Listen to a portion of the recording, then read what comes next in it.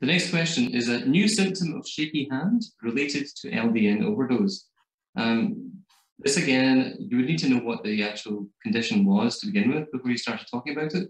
In general, I think over the last sort of 15 years plus, I think I've seen 3 patients who, when they started LDN, had what are called extrapyramidal symptoms as a side effect. I don't know what anybody else has found, but in some people who are very dopaminergic, it would appear that whatever happens, for whatever reason, you can get these extrapyramidal symptoms that tend to go away.